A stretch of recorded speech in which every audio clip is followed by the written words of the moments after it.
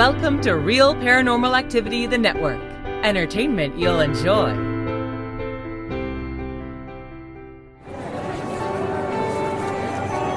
You are listening to an RPA production where people gather.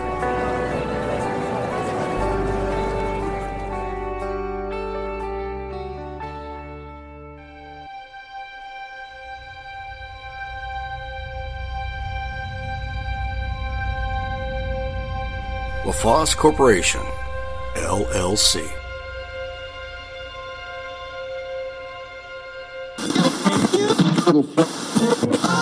Hello everybody, this is your old pal Terry from Texas. This is going to be the first show of the new year, and what I have to say this week is a rant. And you may find it understandable, you may find it acceptable, you may find it right on line with the way things are going, but I still want to rant. And it is about the paranormal. It's about all of these paranormal shows, specifically the ghost hunting shows. I've watched a few recently that I thought probably should never have been produced. If you're going to go on a ghost hunt, don't get excited when you find some. Don't go doolally whenever you hear a voice. Don't get weird when there's footsteps down the hall. Because if you're going to a place that supposedly has ghosts, expect them. Don't be all bent out of shape when it happens. And learn how to say something other than, oh my God, or dude, or bro. Please. Because that just sounds so ridiculously dumb. Seriously, if you're going on a ghost hunt, you have all of your equipment, and that's fine and dandy. But don't pull out some weird looking piece of equipment that looks like somebody made it in a toy factory. And I don't mean plastic. I mean some weird shape. I saw one the other day. They pulled out this piece of equipment that I swear looked like the outline of the Alamo here in San Antonio. And if you hear explosions going off in the distance, it is New Year's Eve. So we've got fireworks going off in our neighborhood. Normally it sounds like Fallujah at this time of the year, but it's not. It's just every now and then somebody will blow a rocket off. And that's pretty cool. I like fireworks. I don't have a problem with fireworks, and I've got pets. But the thing is, you take care of your pets if you got fireworks. Anyway, off the subject. They go to these supposedly haunted locations. Okay, that's understandable. If you've got a record there, go there, see if you can find something. But here's my take on it. Don't go to everybody in town and get every story that you can about the place you're going to, and hear every bit of gore and disgusting stories that you can find, because your mind is going to be expecting that. Go in with a clean mind. Don't take anybody's information from a place. Go in and see what you can find. If you can find something, then probably all the better. But to have someone tell you that this place, whether it be a hospital, a sanatorium, whatever you want to call it, a prison, a hotel, oh yeah, 17 people got slaughtered there by the sous chef. You know, I'm sorry, but quit telling those stories just to get people to come into your poor little podunk town. If it's real, it'll get out. I promise you, it will get out. If you are a producer of one of these shows, do us a favor. Quit having the eerie music playing in the background when we're supposed to be listening for footsteps or voices or whatever. Because hearing a piano going ding, ding, ding, ding, ding, and knowing it's on the soundtrack is a far cry from hearing something going, hello, and knowing it's not on the soundtrack. The background music that you put on these shows eliminates any kind of interest because you can't hear what's going on. And to have your people whip around suddenly and say, what was that? What was that? What was that? No, that doesn't work either. If you don't know what you're hunting, now you can justifiably ask questions. Did I just see something run down the hall? Did I see something cross over the hall? Yeah, very possibly you did. I've seen things like that, even in my own house, where I don't keep going, what was that? What was that?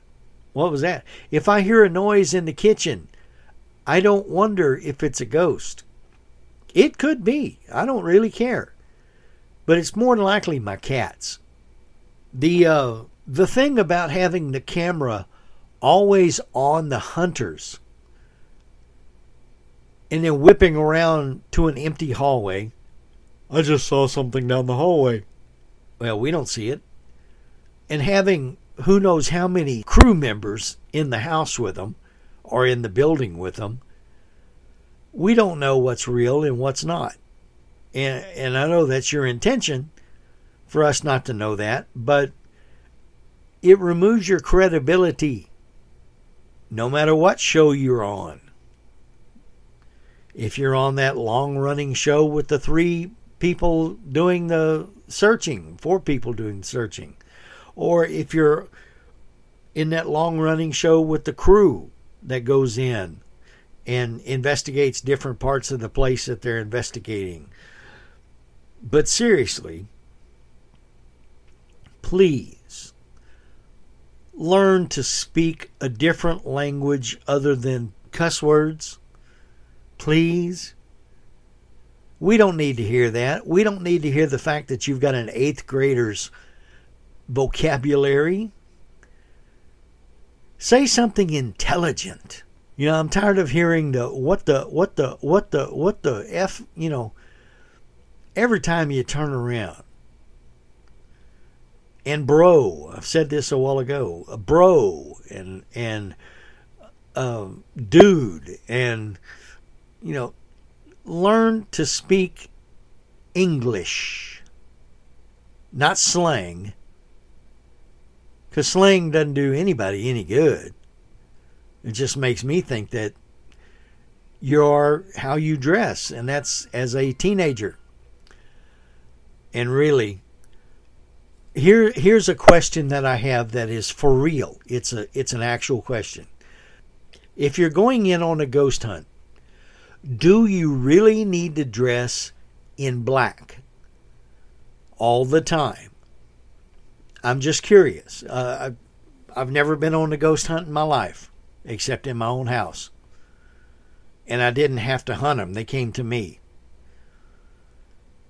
So, you know, think about what you're doing when you're doing it. And the showrunners, I know you're out there for a thrill. You're trying to get people to tune in and watch the show.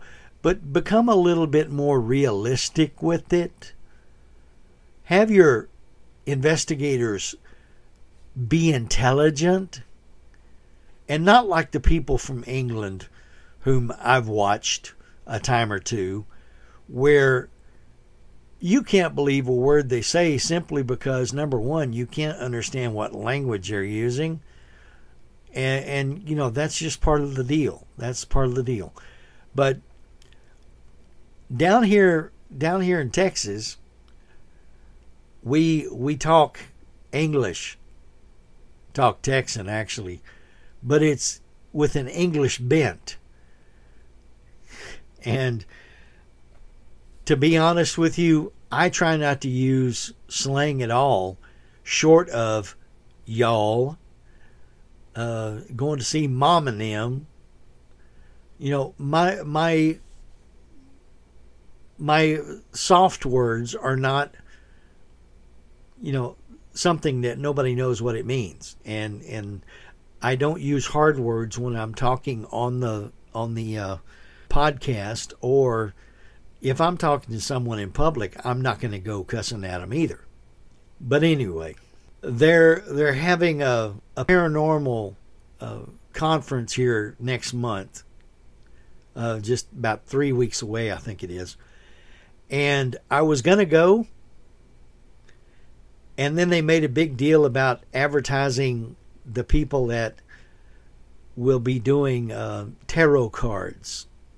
And I thought, well, that's just not a place I need to be.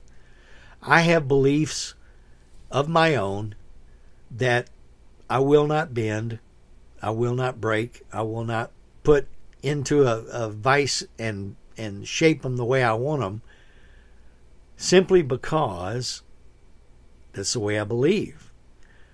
If you believe in that, that's fine. Go to it. Knock yourself out. But I'm not going to go to it, and I'm not going to go do those things that I think are not right for me. Now, have I done things that weren't right for me? Yeah, I have. Stupid things in the past when I was younger. It happens. You know, you learn things and don't do them anymore.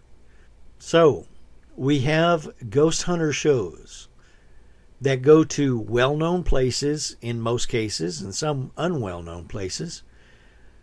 And they spend a lot of time chasing noises. The sound of a rock hitting the floor. They go running after it. The sound of what they think is a voice down the hall, which actually sounds like a voice down the hall. I was watching one just yesterday that it sounded very much like there were people in the building that these young folks were checking out. And it probably wouldn't have been too hard to imagine homeless people living in that building, or somebody coming in there to try to scare them. But it was interesting, but you really don't have to get all bent out of shape, I guess, unless you're just that scared. If you're that scared, don't do it. It's the only thing I can tell you, don't do it. And these folks that go from state to state to state to go to different haunted locations, strange things happened at these places. You're very possibly going to find something there. If there's been history there, then chances are you're going to find something there that in our minds shouldn't be there. But there's one that I've watched. One group will go into a, quote, haunted location, and they will speak to the supposed spirits with great respect. If you don't want us to be here, just tell us and we'll leave. And if they get some kind of response that gives them the idea that they ought to leave, they will leave. Of course, they'll finish investigating somewhere else on the property, but that's not what they're asking. They're asking for that particular place and time. Again, I said I've never been on a ghost hunt. Not technically. I've done some snooping around on my own. I've never seen anything at any of the places I've ever worked, because I used to do security and night security at that. And there were never any unexplained instances.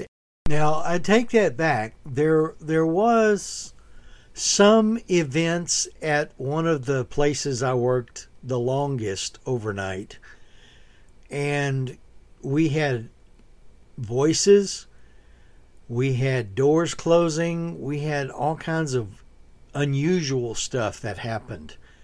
So yeah, there were some things that happened, but it's not like I saw anything. There were no spirits walking around. But there was some weird stuff. And there was this one other. And basically it was that we could see somebody sitting on a bench. But when we went back to check it out, it was just like an army coat laying there, not sitting up, but laying there. So I don't know if the person that was wearing it left it and walked away or what, or if we actually saw something that was paranormal. As I've said, I've got ghosts in my house. I have noises a lot. I have seen shadows in my bathroom, which may be the most necessary part of the day for them. I don't know. We've heard footsteps going through the house. We've heard voices in the house having conversations. And there have been numerous times when I felt like there was something there with me, but not harmful, not scary, just a little weird. But then again, I'm weird, so hey, it works.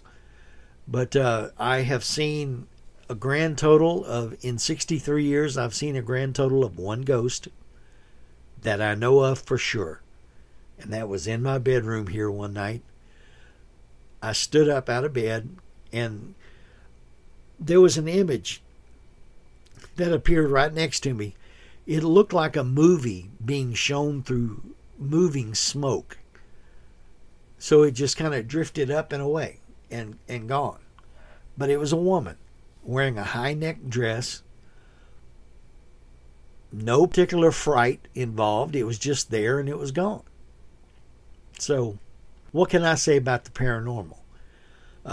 It happens. Some people don't believe in it. I guess they won't ever see it. Some people do believe in it. They see it all the time. It's like I say, if you're going to go out looking for UFOs, if you're going to go out looking for UFOs, that is, you're probably going to find one. Is it actually something from another planet? Probably not. Because if these people, or if these beings could come from the distances of space, why would they want to look at us? We're nothing more than chimpanzees to them.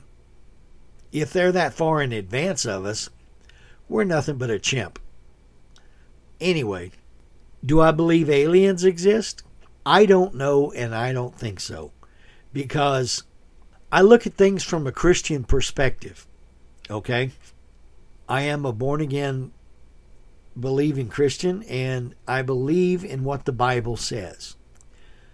The Bible does not mention little gray aliens that look like walking prunes taking anybody up to heaven. I don't know what Ezekiel's wheel within a wheel was. I don't know what the four-faced creatures or three-faced creatures, whatever they were in the Bible. I don't know what a lot of things were in the Bible because, number one, I didn't write it. Number two, I wasn't there when it was written. Do I believe in giants? Yes, simply because of the Bible again. Do I believe in angels? Yes. Can a human ever become an angel? No. Because we are not angels. We are created differently from angels. There was a question asked on the podcast one time.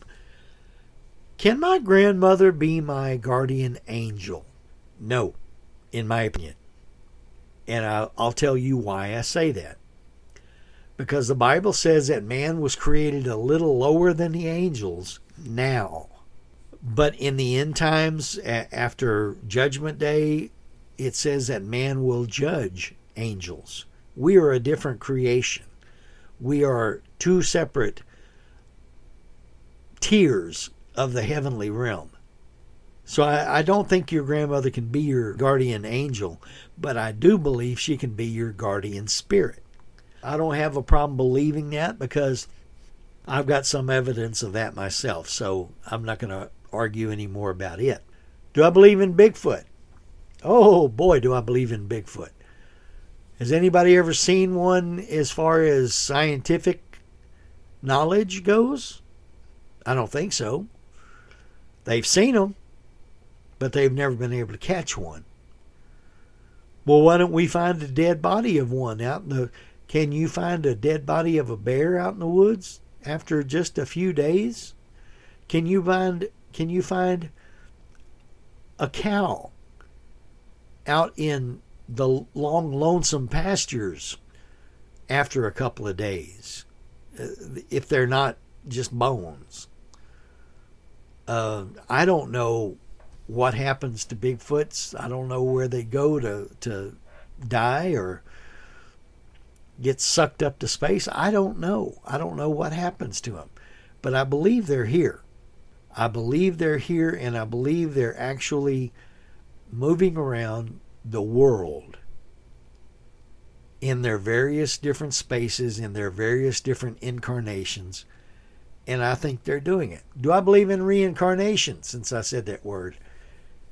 No, I don't believe in reincarnation. How many people have come out and said that they were Marie Antoinette in a previous life, or they were Cleopatra in a previous life? How many people can be the same person? Seriously. If Cleopatra lived, I don't know, 40 years, how many people could have been her as an adult ruling Egypt? Seriously. You believe that? Okay. I'm not going to argue it with you. I just don't. So, the paranormal is one of those things that it's got to be belief. It's got to be faith. It's got to be what you know in your heart and think in your mind is true. I'm thinking that in this life, in our world that we live in right now, that Bigfoot exists, UFOs exist because I've seen them, aliens, not so much, ghosts, yes, I believe, legends such as vampires, I don't know, I don't think so, but you know, it's always fun to talk about. Werewolves. I think there's something to the werewolf deal, but I think it may have been drawn out because a lot of what we know about werewolves have been because of movie writers. Some of the arguments about werewolves come from movie writers. Same thing about mummies. I don't know that the Egyptians ever told a story about a mummy coming back to life to kill people. I think that's just all made up in our minds, our human minds. It's so much fun to talk about things of the paranormal that we can have a great time just telling ghost stories and telling stories about Bigfoot up in the Pacific Northwest and the Yeti over in Asia, and the Yowie down in Australia. So we can talk about these things and share. We can even share ideas on what they are, and probably be okay with that. I don't know that anybody's ever gotten in a war over what a Bigfoot really is. So, I mean, for Pete's sake, I turned on TV last night and was watching a show called Bigfoot's Big Weekend or Fun Weekend or something like that. And Bigfoot was sitting in a mineral spring with these two girls who were topless. So it's kind of goofy, the things that we can come up with. I consider the legend of Dracula and the legend of vampires versus Love at First Bite with George Hamilton as Dracula. Okay, that was funny. That was a funny show. Dracula Dead and Loving It with Leslie Nielsen. That was funny. the legend of Frankenstein's monster or the modern Prometheus by that beautiful little girl, Mary Wollstonecraft Shelley. And that story was written as a result of a cocaine-fueled weekend, as I've heard, where she was sitting on her mother's grave writing this story. Now, it turns out to be a wonderful story. It's great escapism. But man cannot do what God can do. Under no circumstances, I don't believe. So, can a man create another human being? No, only in birth, through that. But we have to understand that in the search for the paranormal, that there's a lot of disbelief involving the paranormal. There are people that say, oh, there are no ghosts at Gettysburg, while others will say, oh, there's hundreds of ghosts at Gettysburg. There are no ghosts at the Alamo. Well, there are a lot of ghosts at the Alamo. There's no ghosts at the Menger Hotel. Yeah, there's a lot of ghosts at the Menger Hotel. Different things like that. Alcatraz Island is full of them. No, there's not a single ghost on Alcatraz. So you see, it's two sides of a card. Those that believe and those that don't believe. And you're never going to convince either of the other's situation. Well, I know I've ranted, and this is not really much of a story, but I just wanted to get some ideas across to you that some of these shows are just, I'm going to go ahead and say it, they're too fake to be good. They're too fake to be real. And do I think that some of them cheat because they don't have anything to look for? Unfortunately, yes.